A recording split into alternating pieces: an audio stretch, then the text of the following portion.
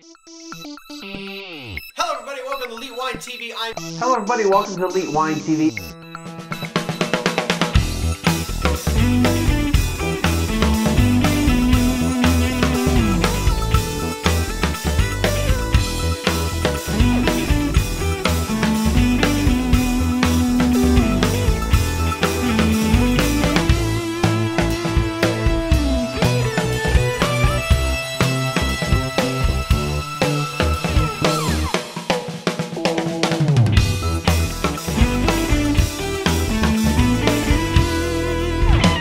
Hello everybody, welcome to Elite Wine TV. I'm your host Mark Fusco here for another episode of the show, and we've got another wine.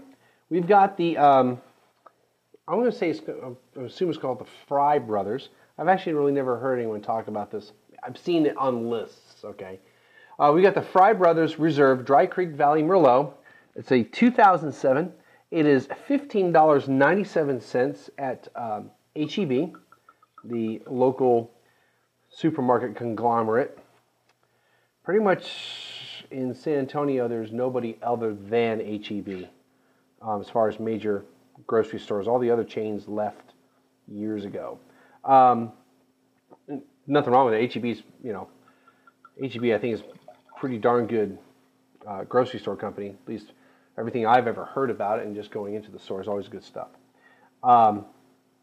It's just always nice to have like other. It's always nice to have competition. Let's just put it that way. But anyway, so 15.97 from H-E-B. Frei Brothers has been around for a long time. The actual winery. Where did I do? Here we go. They started in 1890. Andrew Frei was a Swiss immigrant, and he moved to the Sonoma County area. That's where they're located, and started a winery. So they've been around for a very long time. Eventually, E&J Gallo bought them, and sometime in the 70s, the actual brothers who inherited the winery from Andrew Frei, in the late 70s, they had Gallo actually just purchased it. But Gallo was also using them for sourcing of grapes. So they're part of the whole Gallo conglomeration of wineries. And Gallo doesn't just make crappy jug wine. They actually have some decent wines and own some other wineries. So, but they've been around for quite a while.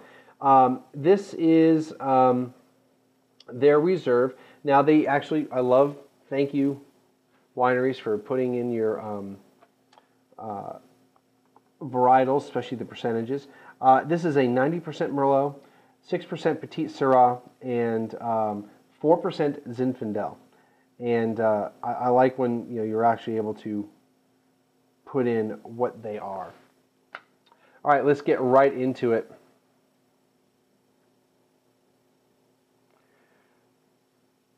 Color's medium. It's not. I don't think it's really too deep or dark. It's definitely. I'm going to say. Again, I don't have the best, thing to really put on it, but it's red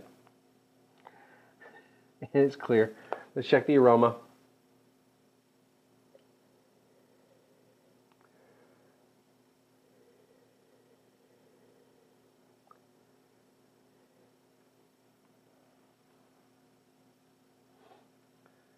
It's one of those wines that I really don't get much out of.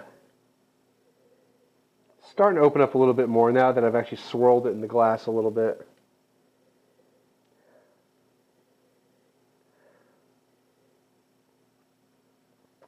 I don't know. I mean, it's moderate. We know it's some age because it's 4 years old. But it was really weird because, again, it was one of those things, one of those aromas I don't really hone in on a lot, pencil shavings and graphite.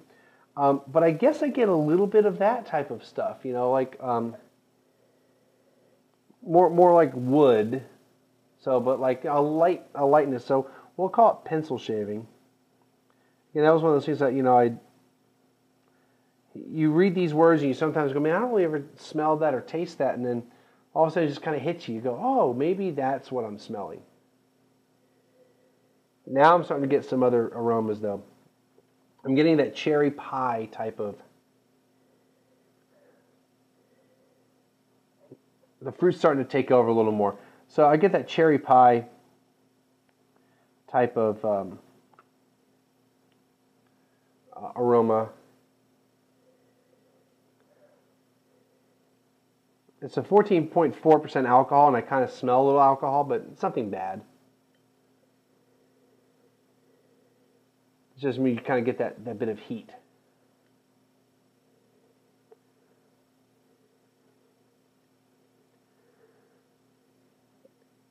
And there's something else developing in there. That's why I keep smelling it. There's something else developing in the wine. And at first I'm associating it with bubble gum. I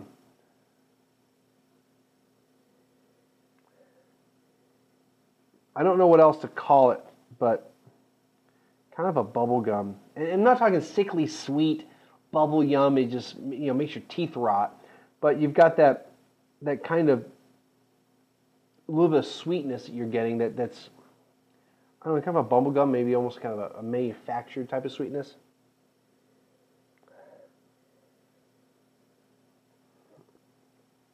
Maybe it'll develop into something else, and I'll have a eureka moment and go, man, it's not bubble gum, it's this. All right, let's taste it.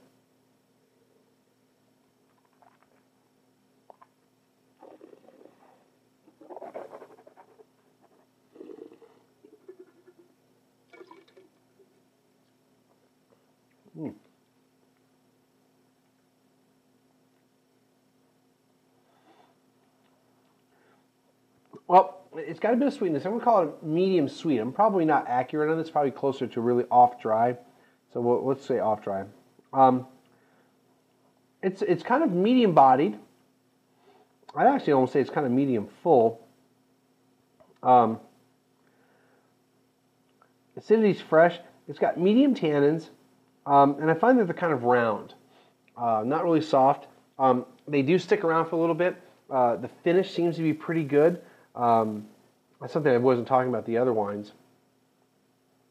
And I get more of that cherry. They talk about cherry and dark berries. I kind of get that, and I still get that little bit of that pie aspect. So there's a little bit of creaminess to it. I think let's just keep going. Balance is good. Flavor is flavorful. I mean, this is a good wine. I still get that cherry pie thing, with a little bit of cream.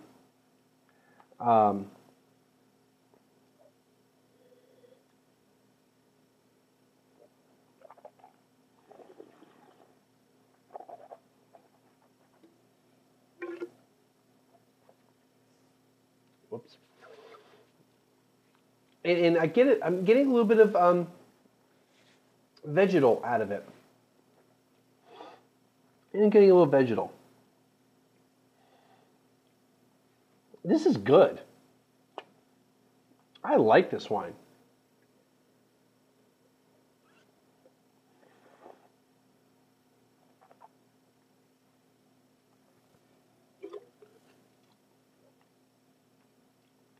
Yeah, a little bit of spice to it too. Let's see if we can call it a medium finish too. I think it's an excellent wine. I'd give it a 90. I'd give it a 90 points on right there. Bam. If you can find this, definitely get it. One thing, this is in the, I don't know if I said it was in Dry Creek Valley. Dry Creek Valley is an AVA, smaller AVA inside of Sonoma County. So it means all of the grapes are from Dry Creek Valley. I was going to talk about it a little bit.